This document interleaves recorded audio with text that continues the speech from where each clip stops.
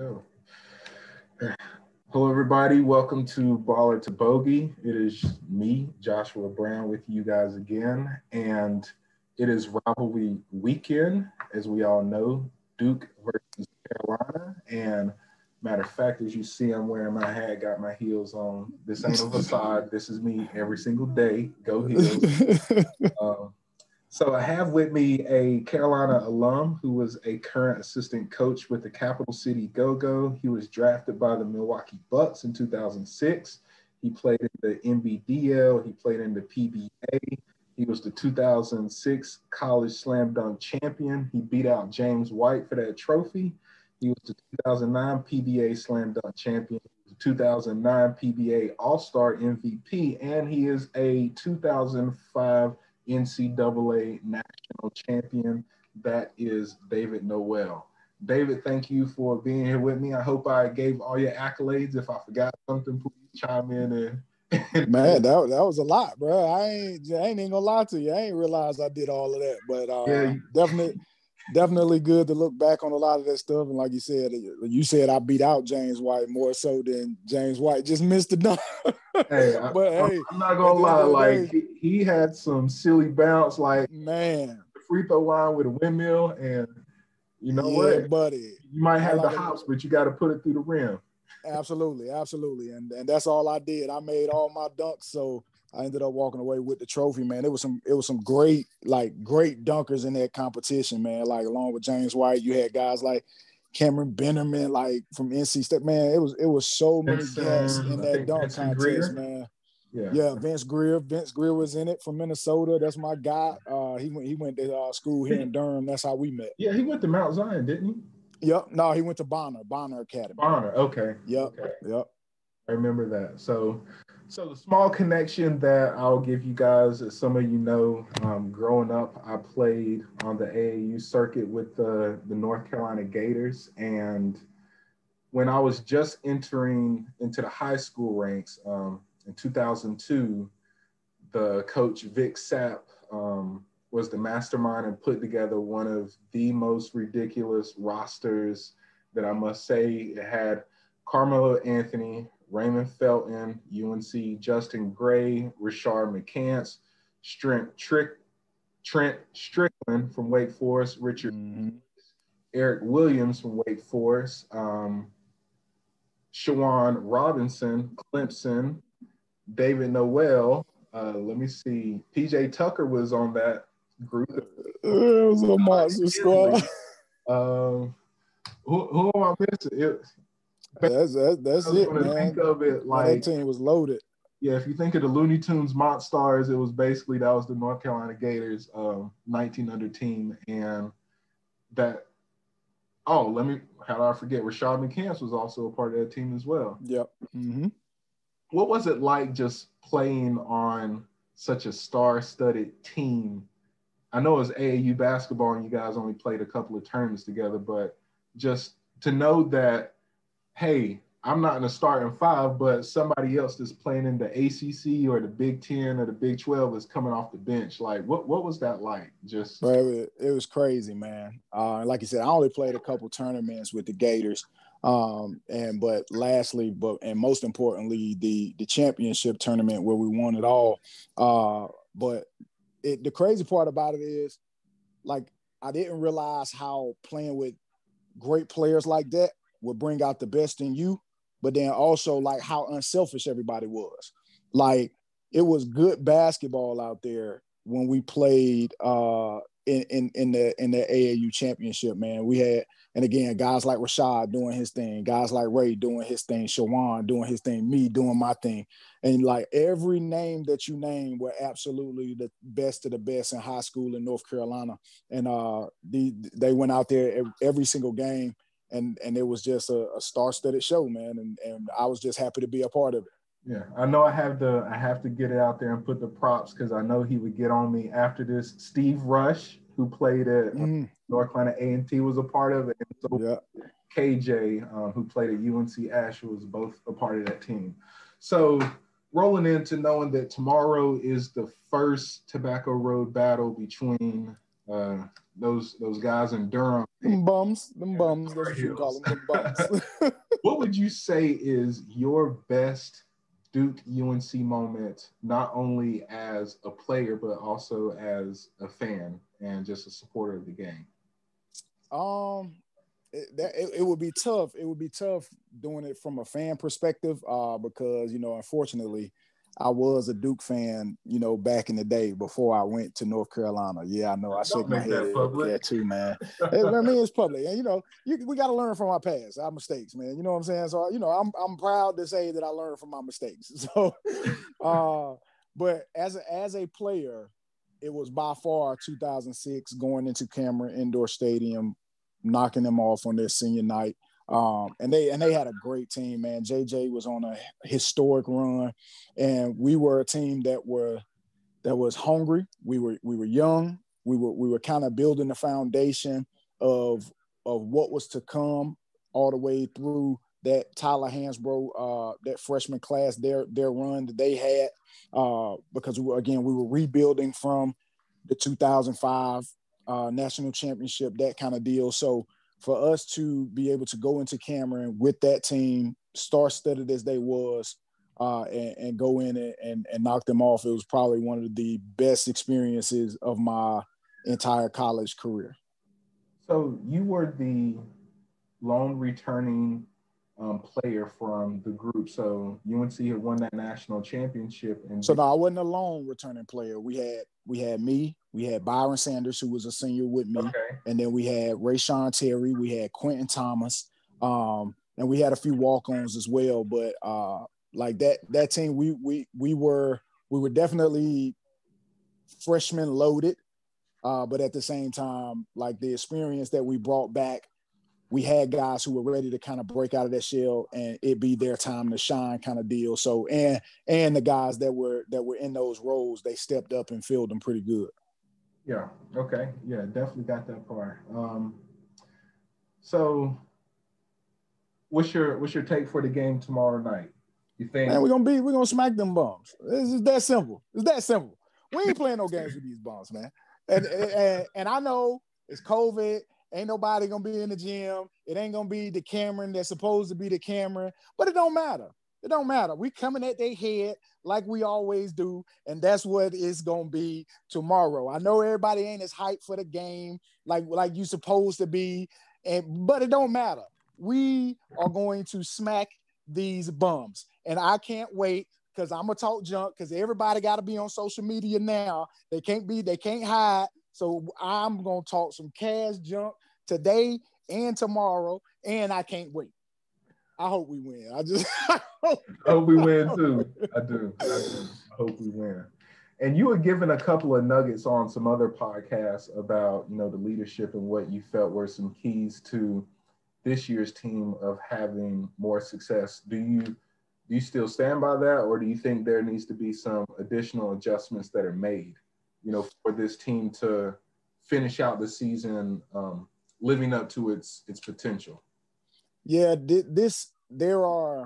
think there are a few cracks in what North Carolina is doing. And it's only specifically for this team. Again, I think Garrison has to step up a little bit more as far as living up to the expectation and the hype.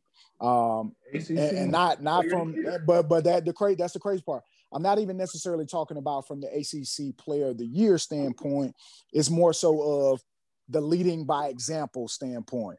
And I feel like, and don't get me wrong, I think he is doing that. But I think it has to be pushed a little bit further than what's been going on as far as their play lately. I do think there are, so again, that addresses the leadership part. And it doesn't just have to be Garrison. You got Leakey, who's an upperclassman. You got Baycock, who's only a sophomore, but he's been around. You know what I'm saying? So he's a tough guy that can also kind of push us along. Like the last game, right? Absolutely. And so when you talk about this current North Carolina team, they have all of the pieces to be very successful, to live up to the standard of not only North Carolina basketball, but the hype that they came in with this season. Everybody thought North Carolina, this team was going to be like, oh yeah, we're gonna be one of the top in the ACC, which we are, and in a down year in the ACC. But I do think this team has a lot more potential. And I thought we would kind of hit our stride, and then we go to Clemson and lay an absolute egg, which, bothers me a little bit as a fan, as a former player, kind of understanding the game, and also from a coach's perspective.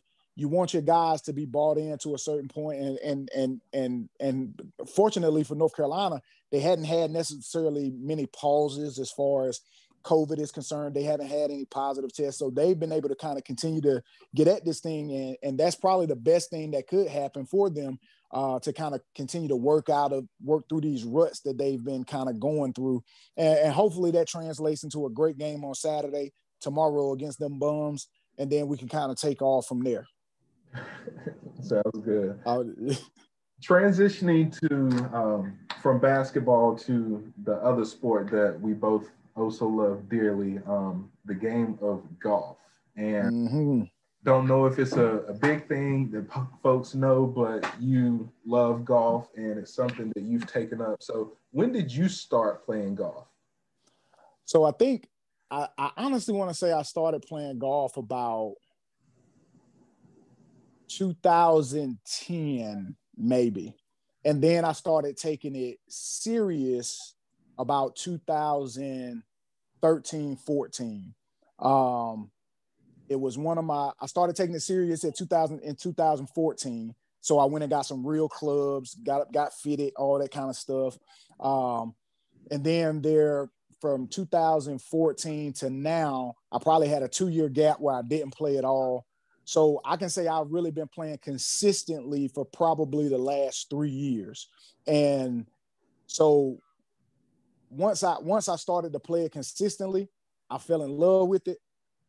We have like a love-hate relationship. I'll put it that way, because just as soon as I think I figured it out, I got my clubs where I wanted them to be.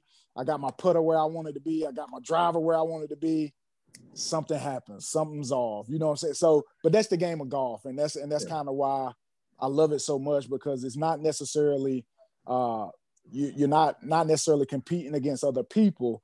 You're really competing against yourself, and then hopefully yourself is better than the other people more times than not, the group of 4 that you're with. So but yeah, definitely love the game of golf.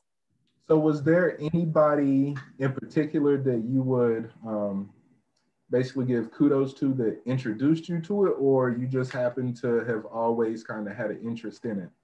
No, I would probably give kudos to Sean May, my teammate at North Carolina. He was out doing it one day, and I don't know. I think I wanted to go, and then we ended up going, and all I could do at that particular time was drive the ball. Everything else was a mess. Which is crazy, because the driver is usually, that's the hardest club for right. So I could drive the ball good. Everything else was an absolute mess. But then as I can continue to concentrate on like my mid game, my putting, that's when my driver went way left. so it was one of those type deals to where when Sean introduced me to the game, I went out a couple times with them, hit a few, played a couple 18s, played a couple 9s, kind of started to like it a little bit. But back then, again, I had like a starter set of clubs. I think I had like some top flights or something like that I had just bought from Dick's Sporting Goods or something, just to get out there. So I had my own clubs kind of deal. And then Sean was like, hey man, if you're going to take this serious, you probably need to get some clubs. You probably need to go, and then I found out how much them clubs cost. I was like, wait a minute. So, but eventually I bit the bullet, because again, I felt like it was an investment, and I've continued to do so since. I just actually bought some clubs this summer or last summer. And so I'm hitting those pretty good. So I'll see how, once it warms up a little bit. What's in the bag, David? I got the Ping 410s, man. The crazy part about it, I wanted the Ping 400s. That's not the all black, is it? No. That's the 17. Yeah. No, these are gray, black, and red. So I got those. I wanted the 400s because I had heard great things about the 400s. But when I went to go get them, they had just discontinued. I was like a week late, and they had just discontinued selling them. So the Golf Pro, suggested the 410s. I was also looking at the Cobras at that particular time, and for whatever reason, I went with the 410s, and I mean, it was a great investment. It definitely helped my game out a little bit, having the right equipment. Yeah. So I'll say for myself, I ended up going with the Cleveland launcher and the UHX set, set because they're super game improvement. But after just kind of like always reflecting, breaking down my game, you had just mentioned Cobra. I actually considered like Bryson DeChambeau's going crazy with it. Why not do the single length club? It's like, hey, if I get that club plane and I just stay in that same position, then the different club head and with the shaft weight, that takes care of the rest, with the pitching wedge or sand wedge. So I've actually considered, like, if I do get another set, I might just go to that single length iron set myself. And I thought about the same thing, man. And I did a lot of research on it, and it talked about, how it could take, away from some clubs and how it could add to other clubs. But so I did not do the single length on my clubs this particular time. But I would say if I did do that, I think I would do everything. I think I would do everything in my 7-iron, because my 7-iron is the one that I hit fluid every single time, like no matter what. That's my club that I try to get to on the course. Like if I'm in my 7-iron, my 7-iron is probably 170. So I sometimes I don't even tee off with my driver. Like I'll hit it trying to get it to like 170. And then I'll hit my 7 because I know it's going straight, and then I'll go from there. But that's but I would definitely do everything with my 7-iron, but I did not do that this time with my clubs. Man, I definitely like that mindset of saying, you're willing to tee off with your 7-iron and not thinking like everybody else in your group pulls out the big stick on the tee box and they're trying to go ahead and get it 220 to 270 on down there. And you're like, yeah, I know my strength. Let me go on and get this a guaranteed 170 yards out there. If it's dry and it's downhill, might roll a little bit more. Yep. Then I can still take the same club and I can hit it again. And I know I'm at least, on a par 4, putting myself close to the green with that second shot or on the green. Absolutely. I'll definitely say that there's definitely like that ego sense that comes along. Yeah. Like everybody get to the tee box, everybody pull out the driver, and if the driver is not your go-to, like you said, it's going to slice left right into the woods, then why put yourself in that position, I guess, just to, like, oh, well, it's my driver. Everybody else got to get my driver. It's like, nah, I'm trying to birdie this hole. So let me go. Absolutely. For me. So absolutely. That's the crazy thing about golf, man. Like, so I give my driver 2 holes. I give it 3 holes because I don't necessarily count the first hole. Because you get 2 off of the box. I take 2 off of the box anyway. So I take 2 off of the first box, and then if that second and third hole is still with me, then I'll continue to kind of try to use it. But if I don't hit it good, that second and third shot, I go ahead and put it back in the bag. Yeah, go back in the bag, put a little cover on it, and then here come my 5 and my 7-iron, and then we go from there. So it's definitely an ego thing. You definitely want to drive it far, you want to bomb it, all that kind of stuff. But for me, it got to a point to where like I really wanted to see my number decrease on the card. And so as I continue to play and feel like I was getting better, like I started trying to play smarter, and that was the biggest thing for me. Okay, true. So you had mentioned, you definitely pointed out that your clubs are red and gray, had that color scheme to it, and folks might not know it. I don't know if you mind sharing, but you do have a little bit of Greek affiliation. Sharing what that Greek affiliation is. I am a proud member of the prestigious Kappa Alpha Psi Fraternity Incorporated. And yeah, I'm a Noop, man, and it ran in my family. My brother-in-law, he was a Noop. He crossed at A&T, AK in '93. Nope, I'm lying. '98. Excuse me, it was '98. And so no, I'm lying. It was '94. I'm sorry, it was '94. And then just watching him, I had a couple homeboys who did it. And then, me and one of my best friends who I call my brother, me and him had always talked about pledging Kappa. And, I went on and I did it. Unfortunately, he was at Howard and they had started a line, but then they got kicked off of the yard. So he didn't get a chance to pledge, but it was something that we both wanted to do. And I had an opportunity and I took full advantage of it. Okay. So just from being around the game for the short amount of time that I have, I've come to just two things that are common to me that are pointed out within the Black community is that one, there's a high popularity amongst Black Greek men that play. Mm-hmm. Then two, there's also a high popularity amongst Black male athletes that, played either basketball or football, something along those lines that also play golf. Do you all participate in like tournaments or have travel, groups play destination sites, do any of that stuff? Man, every Sunday I got a group of guys that we play skins with, group of older guys actually, and we get out and we'll travel pretty much all over North Carolina to play. And depending on, so each guy, I kind of pick a course each week. And then sometimes I'll try and get out twice a week. I'll try and get to the range once and then get out and play twice a week. And sometimes that's like a Wednesday, Sunday, or maybe it'll happen to be that Saturday, Sunday, kind of depending on my schedule and what my wife and kids are doing. That's really the most important part. Like, as long as wifey's cool with me being gone for 5 hours, then I can get out there. But it's definitely for me it was a way to kind of network and build. Because you're out there for so long, you get a chance to have good conversations, you get a chance to talk, and just kind of be with people that kind of had the same interests and that kind of deal. So that's another reason why I picked it up. Okay, so going back to your Durham roots and Southern high school roots. So the question, which one do you like better? Do you like Falls Village Golf Course better, or do you like the Crossings?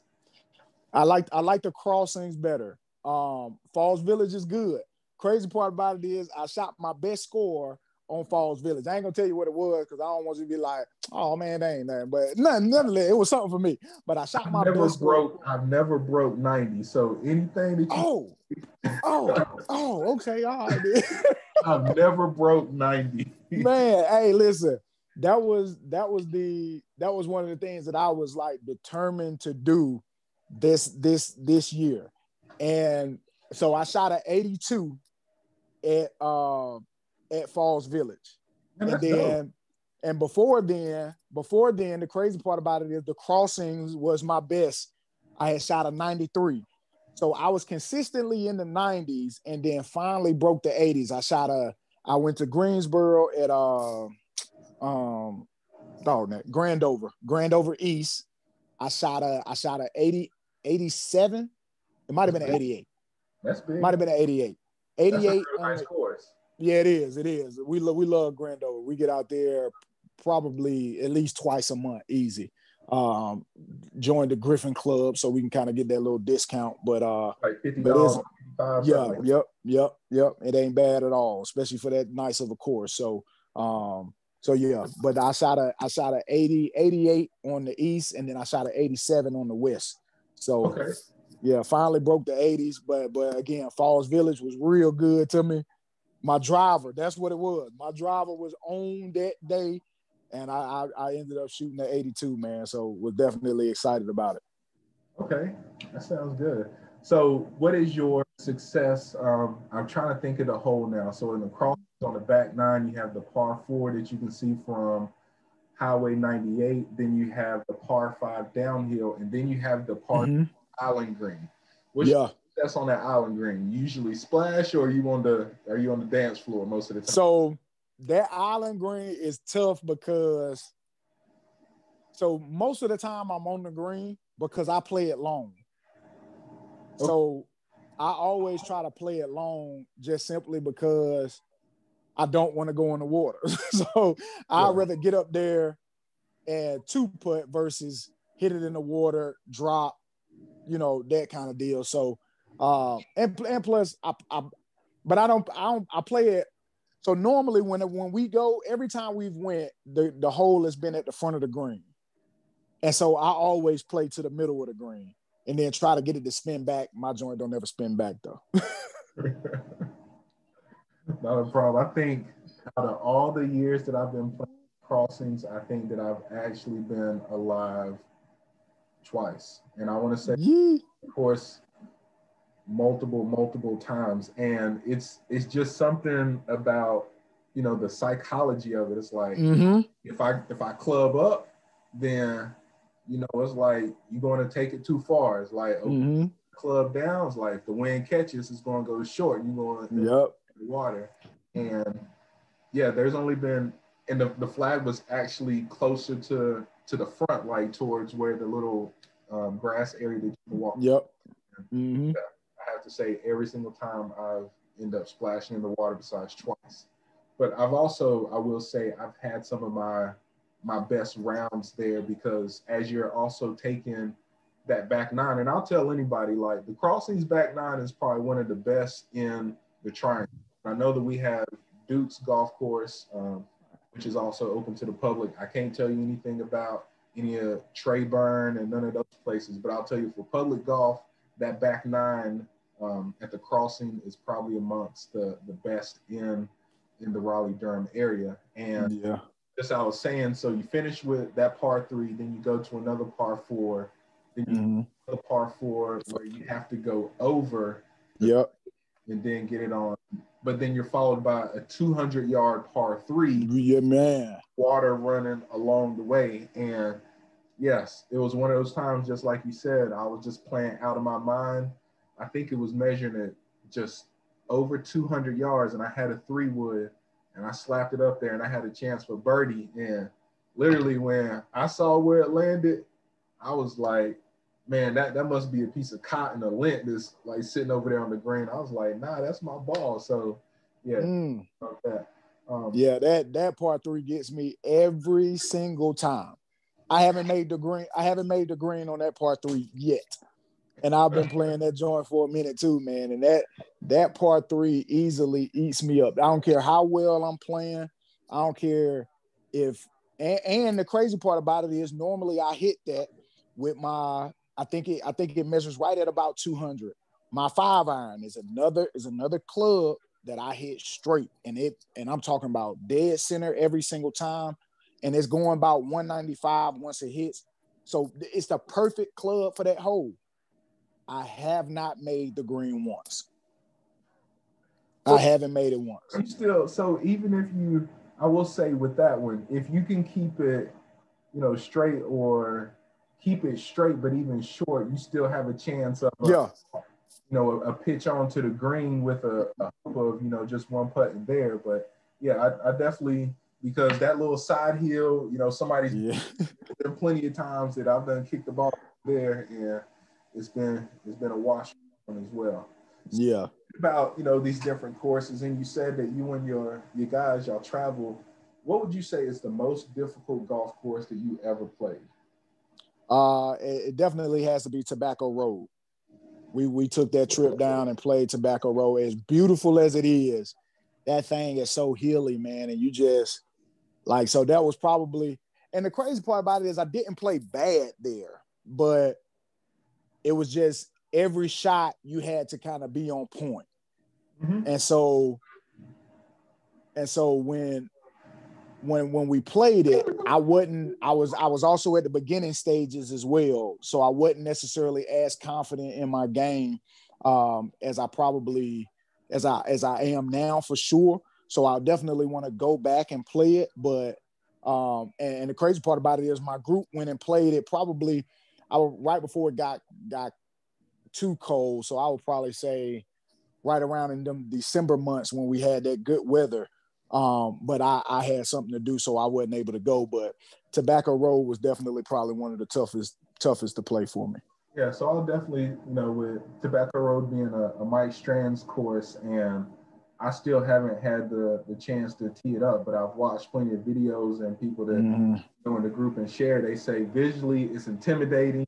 I think on the first tee, there's these two hills, and like, man, I got to get my ball through, that 20-yard gap. But then once you get over to the other side, they're like, dude, this wide open like a football field. Wide open, yep. But mentally or visually, you see just that little gap, and they said a lot of it is intimidating to you.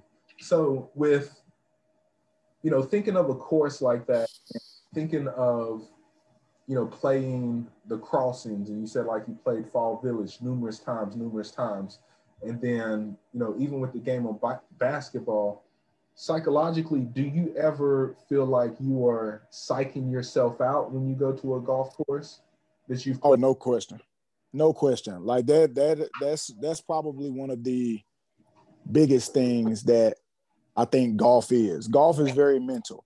Like you can go from, if you're in a bad mood or whatever the case may be, it's gonna show out on the golf course. Like you're gonna get frustrated. You'll start to hit shots that you shouldn't hit. You'll start to do things that you shouldn't do. You'll try things that, and so golf is probably more mental than basketball is, simply because, and I think as athletes, sometimes we can use our athleticism to overcome a lot of the things that we deal with on a basketball court, where if you try that on the golf course, that'll hurt you.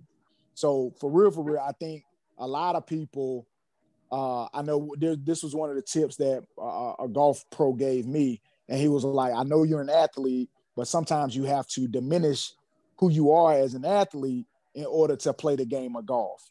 And that's been one of the biggest things that I've tried to do, because there are some times where I try to go out there and I swing as hard as I can because I'm big, I'm strong, I'm fast kind of deal.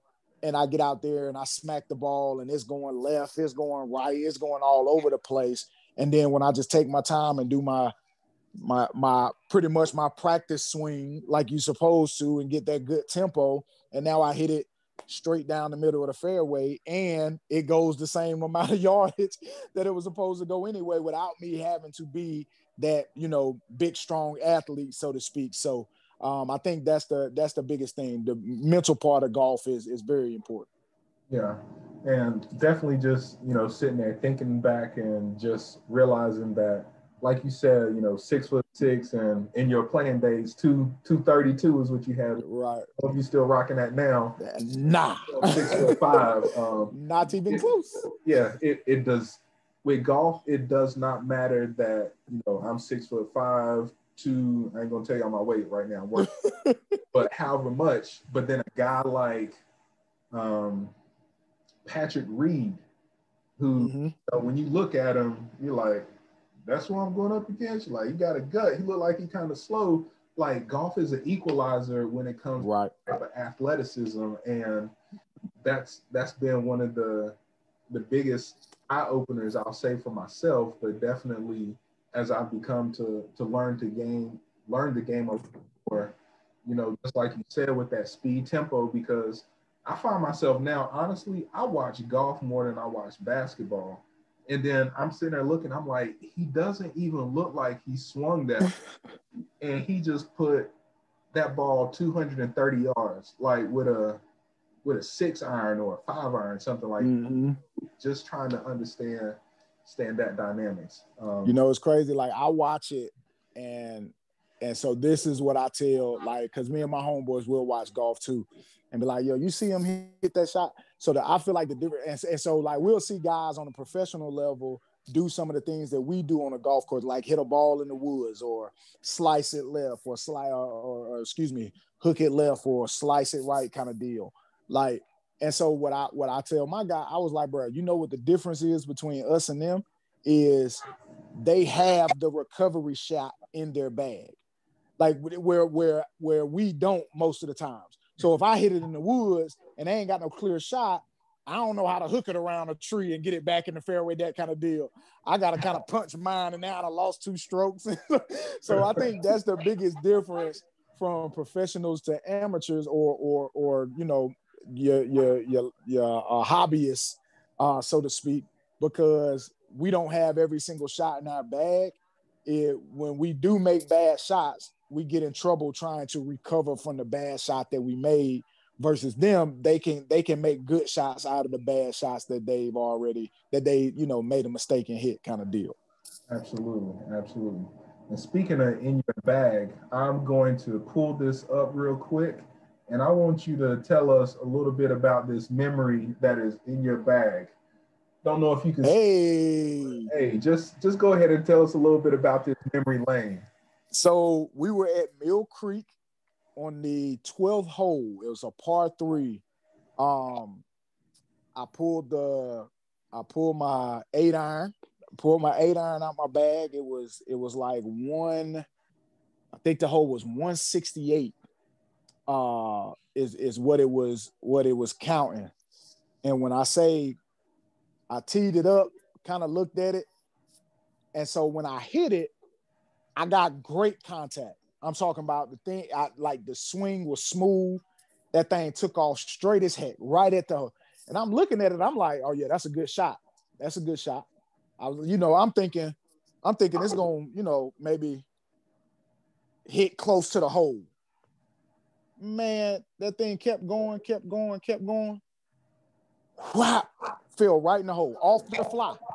I was like, oh. So it wasn't even a bounce in. It wasn't even a bounce in. It was like a slam dunk. It was like a slam dunk, straight in the hole, off the fly, man. And like my group that I was with my one of my friends from Durham. His name Daryl Hinton. His wife is a dentist. She has her group, Hinton Group Dentistry, and then his dad. So, and the crazy part about it is all their names is Daryl Hinton. So it was Daryl Hinton Sr., Daryl Hinton Jr., and their son, who is like a amateur golfer. He's really, really good. And Daryl Hinton the third. And so it was us as a group of 4, and everybody just went nuts. I was like, wait a minute. So like, I was like, bro, this ain't real. So as we driving up, that thing sitting right in the cup, man. So like and then of course, all my homeboys, I started calling them like, yo, I just hit a hole in one. Joe's like, man, stop lying. And so I took the picture, put the video with it behind it, just so the Hintons could kind of tell everybody what happened. And but it was a heck of a feeling, man. Lucky shot. I mean, it was a good shot, lucky at the same time, but it just kind of goes to show you how golf can be sometimes, man. And it was a good feel. I've been trying to, crazy part about it, we went back and I tried to do it again. I ain't been close since. That's the crazy part. So what would you say was a better feeling, that hole in one or you punching on Casey Sanders in the Duke UNC rivalry? Oh, me punching on Casey. No question about that one. And everybody, I've been telling everybody, they've been sleeping on that dunk, man. I get it. It was, our freshman year, we lost. But I balled out that game. Like, that was kind of my coming out party, coming back to the crib, playing at Cameron Indoor Stadium for the first time as a freshman for the University of North Carolina. And all I wanted to do was show out, and I did. And that dunk, I told him, I said, man, y'all got to start running that dunk in some of these North Carolina Duke packages, because that's up there, in my opinion, with your Jerry Stackhouse, reverse dunk, with your Danny Green teabag dunk. I know I'm third, but that don't matter.